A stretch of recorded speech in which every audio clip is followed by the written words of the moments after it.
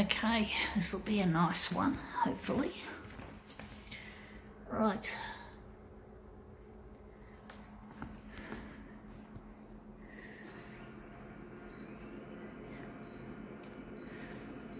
I wonder how big. Going to make it 141.4.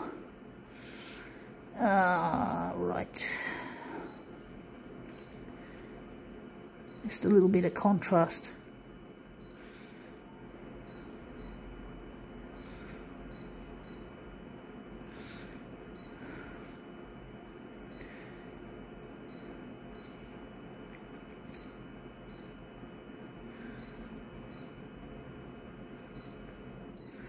Alright, let's see what we've got. We've got here a book, The Art of Fairy. Interesting, nice looking picture. Interesting picture. It's very evocative, a lot of people believe in fairies and shit like that.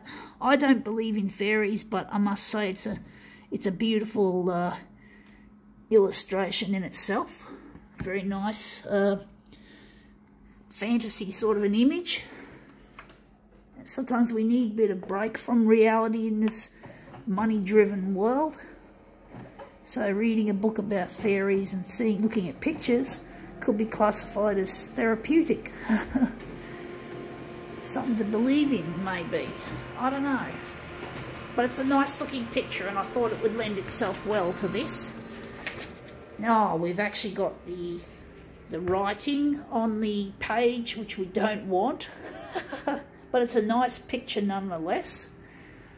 We're going to try and get rid of that writing as much as we can. Just slide the book down a fair amount. The Art of Fairy. So, yeah, a lot of people just want to escape from this world, and it's understandable why people often believe in things like fairies and guardian angels and shit like that, or whatever. They want to find some hope, and that's their way of extending their hand out, trying to find some hope, is by believing in stuff like this. Anyway, we got to enlarge it bigger, but basically, yeah, a lot of people just want to escape, and it's understandable why they just want to get out of this fucked up real world. And I don't believe in angels. Oh yes, I do believe in angels, but I don't worship angels, to be honest, folks. But I do believe they exist and have a place. But basically, yeah, it's a terrible, fucked up world we live in. And we need some kind of release from it.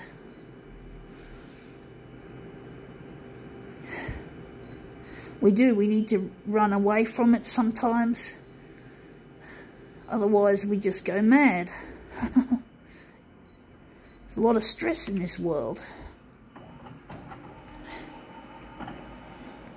To do with work and things needing to be done, and just the same grind of the capitalist world and their money making ways, and it drives people mad having to deal with all this shit instead of having a life that's worth something, that has value. There's no value in this world. It's all about the love of money and trying to rip people off to make ends meet. So, I don't know what to do about it, folks. Now, I'm going to move this up a little bit and maybe across. We're just going to move it up slightly and I'm going to move it across. But yeah, we do need to somehow think outside the world we live in, folks, to try and escape from this shit and find a viable way of living and surviving.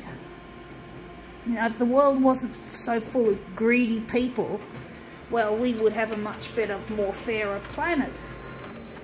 And we would just things would be a lot easier. But we don't have that. And what do we do to stop these evil, conniving people from taking over our lives completely?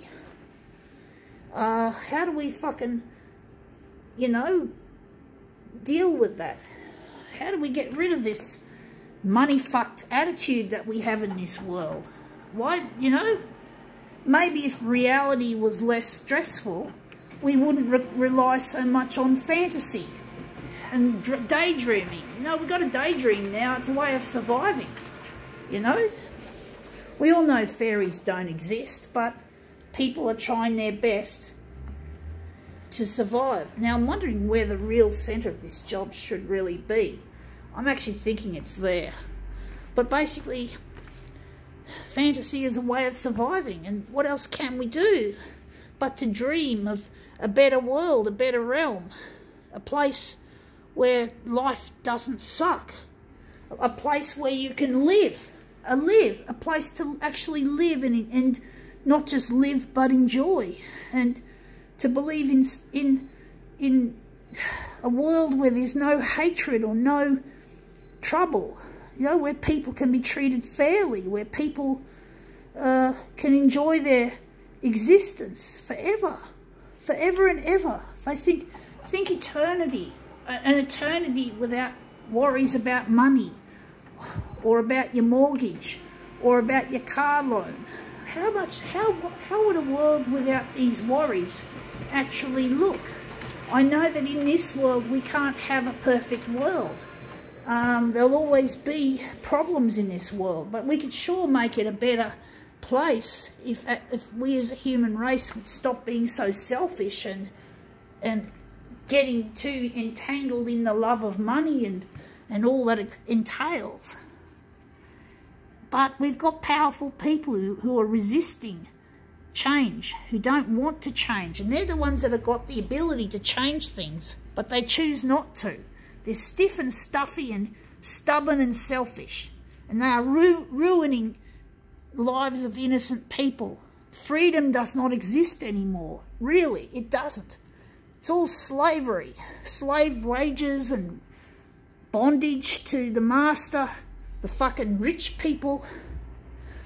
Now this is a really difficult one, folks. This is a bit too curly for my liking, but you get what I'm trying to say. No wonder people want to believe in fucking fairies, folks. It's a lot nicer kind of a world that they seem to exist in, if they do exist. Fairies. We need something alternative to this money-fucked existence. Yeah, it's money-fucking, folks. And it leads to brain-fucking and other kinds of fucking. It's not acceptable, folks.